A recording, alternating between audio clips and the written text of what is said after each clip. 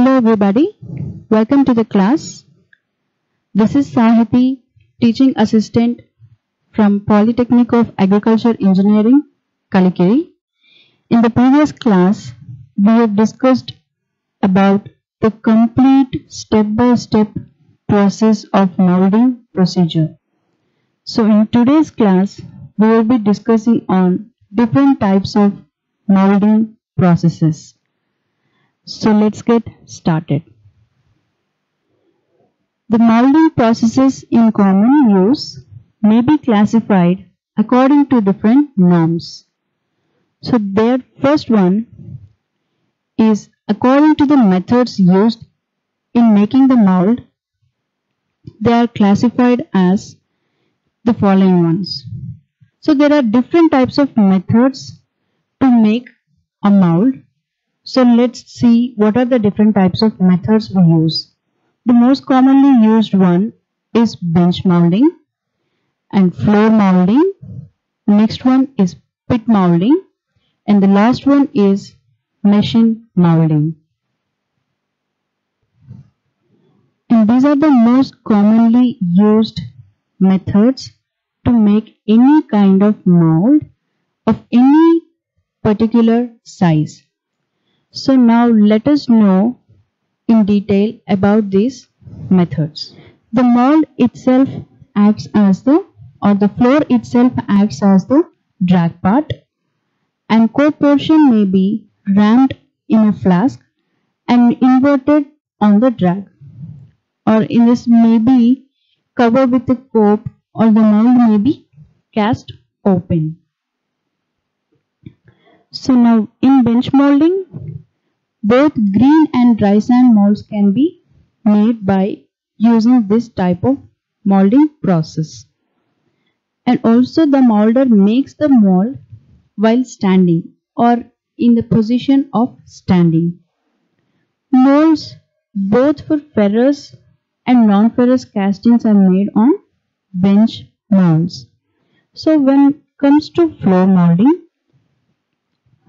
medium and large size castings are made by this, and also both green and dry sand molds can be made using this floor molding too. Next comes the machine molding. The last one is machine molding. So generally in bench, floor and pit molding, the different molding operations are carried out manually by the hands of the molder, whereas in machine molding, various molding operations like sand ramming, rolling the mold over, withdrawing the pattern, etc. are done by machines. So the molding which is done by the help of a machine is called machine molding. This is because the molding machines perform the number of operations which the molder does by hand. Machines perform these operations much faster and more efficiently and in a much better way. Molding machines produce identical and consistent castings, and also they produce castings of better quality and at lower cost. So this is the reason most commonly machine molding is used for heavy and extremely large castings. So here we have discussed about different types of molds according to the methods used in making it. Now we'll see according to the type of material of which the mold is made, and they are classified as first one, green sand molding, dry sand molding, skin dried sand molding, loam molding, cement bonded molding, carbon dioxide molding, shell molding, and the last one is ceramic molding. So in this class we will be discussing about the first four topics, which is green sand molding, dry sand molding, skin dried, and loam molding. Here we can see three types of sands, which is the first one is green sand, and the second one dry sand, and the last one is loam sand. So first one is green sand molding. The word green signifies that the molding sand is in the moist state at the time of metal pouring. So the main ingredients of green sand are silica sand, clay, and moisture. Moisture is nothing but water. Also, any additives may be added in small amounts to obtain the desired properties of mold or casting. Nearly 60% of the total casting are prepared from green sand molds itself. So in this method, the molten metal may be poured immediately after the mold is completed. That is, the mold is in moist state at the time of metal pouring. You can see at the time of molten metal which is being poured into the casting or the flask, the mold is in its moist state and it is at the time of metal pouring. These type of sand molds are used for casting nearly all types of ferrous and non-ferrous metals in small and medium sizes. So any kind of sizes, that is from small and medium size metals or castings, that can be done with the help of ferrous and non-ferrous metals. So this is about green sand molding. Now let us see the advantages and disadvantages of green sand molding. So this is least expensive method to construct the mold. So this is cheap in construction and also involves less time to prepare the castings, and also the dimensional accuracy is good across the parting line. Now disadvantages of green sand molds. Due to its moist condition, because of the moist state, mold is weaker and is likely to be damaged in handling. While casting, to handle this kind of molds is difficult, or there might be some kind of damages due to its moisture content. It may cause serious defects in castings.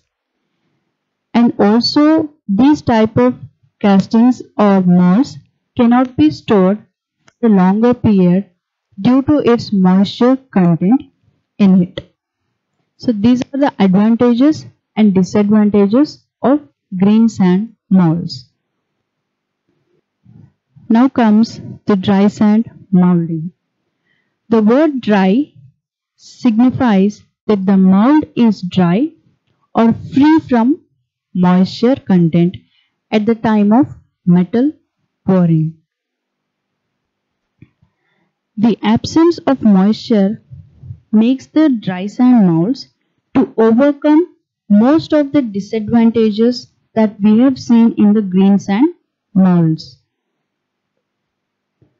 A dry sand mold is prepared in the same manner as that of green sand mold, that is by mixing silica sand, clay, and also water. So we can see the mold is prepared with specially processed sand and is then dried in an oven. The entire mold or core is dried or baked in ovens to overcome the moisture present in this sand.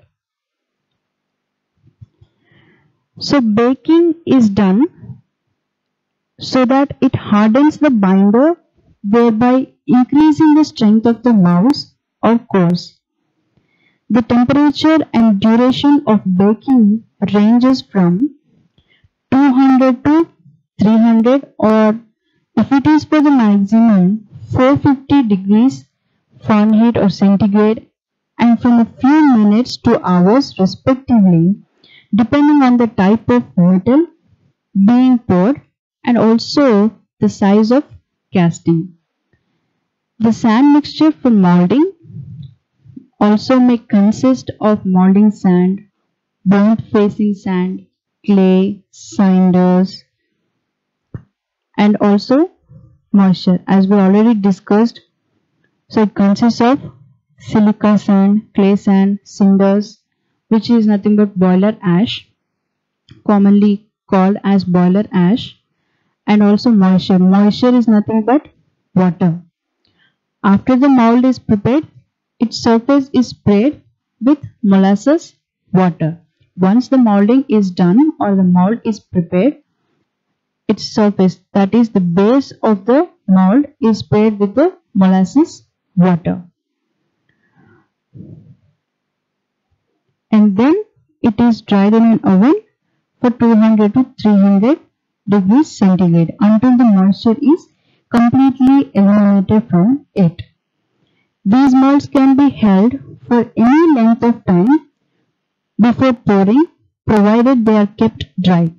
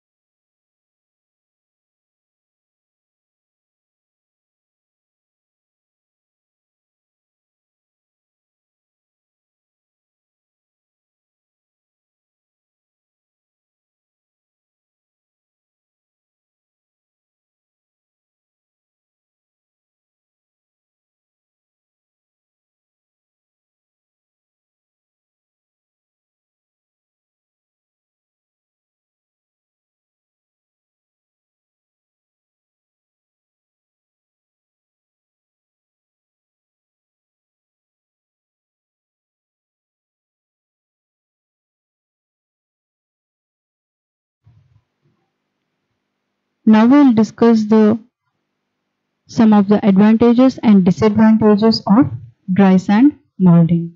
So what are the advantages? They are stronger and offer resistance of the mold against metal penetration. So since they are stronger after drying, because the hardness of the sand increases after baking, they become stronger and they offer resistance of mold. So the mold which we have taken is more resistant after baking of the sand against the metal penetration. Defects caused by the presence of moisture are avoided. So since in the green sand molding, due to the moisture content, there might be any damages or defects to the molding process.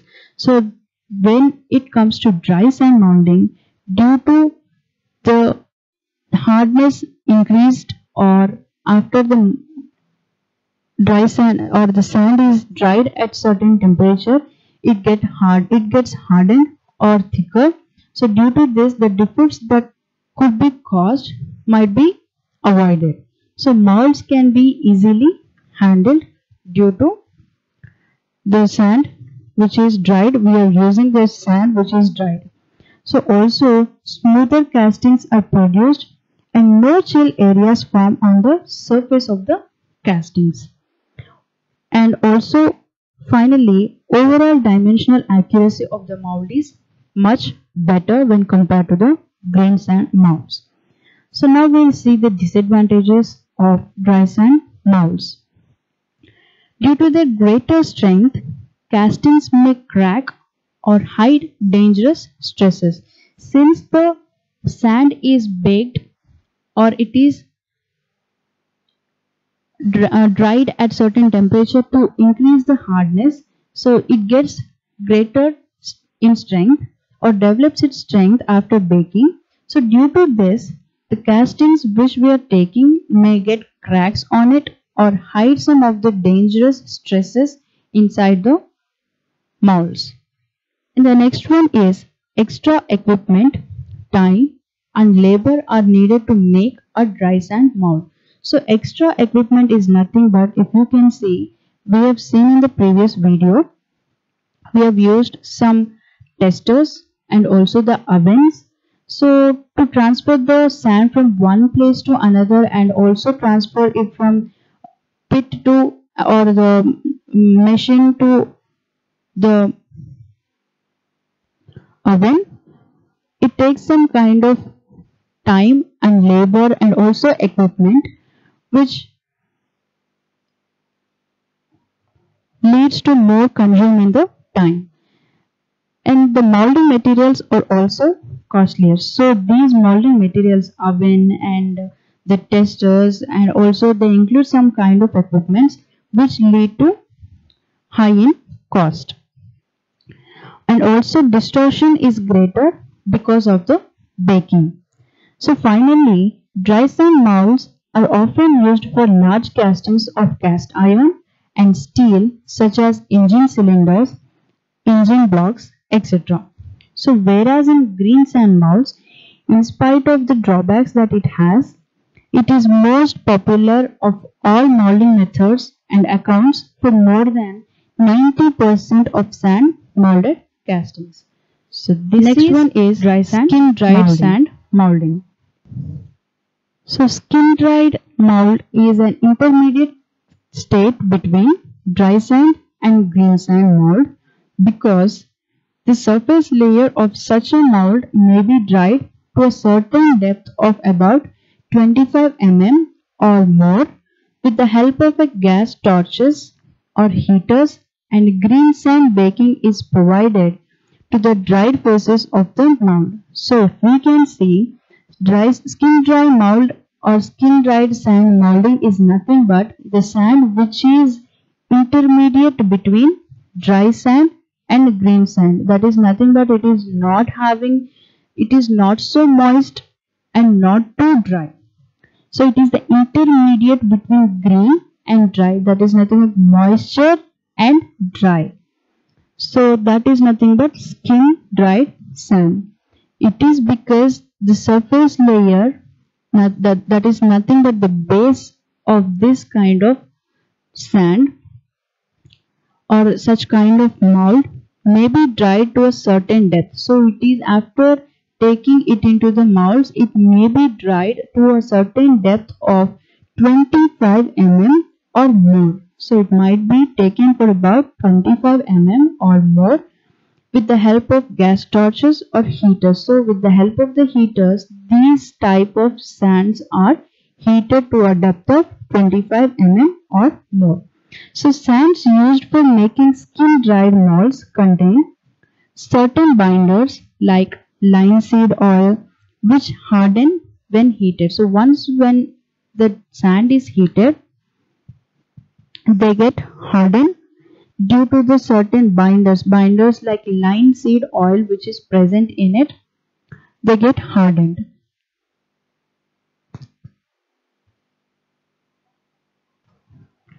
So unlike dry mold, a skin dried mold is dried only up to a depth of varying from 6 mm to 25 mm. So this is from 6 mm to 25 mm. A skin dried mold possesses strength and other characteristics in between green and dry sand molds. If a skin dried mold is not poured immediately after drying, if the mold is not poured as soon as after drying the sand, moisture from green baking sand may penetrate the dried skin and make the same ineffective. So now we can see skin dried molding is used for casting mostly ferrous and all the non-ferrous alloys in the shape of comparatively larger. Larger means heavier castings. It has the advantage of both green sand and dry sand molding to a certain extent, since the time required for drying is less than in case of dry sand. So we have already seen this is intermediate between green and dry. So the heating time or the time required for drying this kind of sand is less when compared to the dry sand. So that is the reason this method is less expensive when compared to the dry sand molding. So skin dried molding is already used for ferrous and non-ferrous alloys. So this is about skin dried sand molding. So now we can see this is the process of skin dry sand molding. And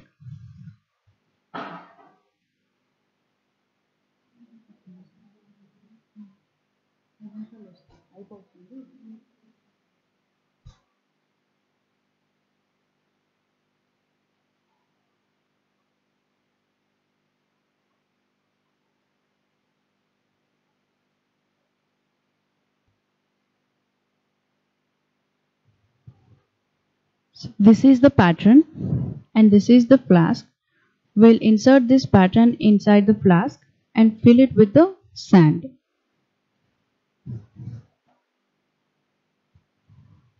You can see here pattern. This flask is placed over the pattern and filled with the sand.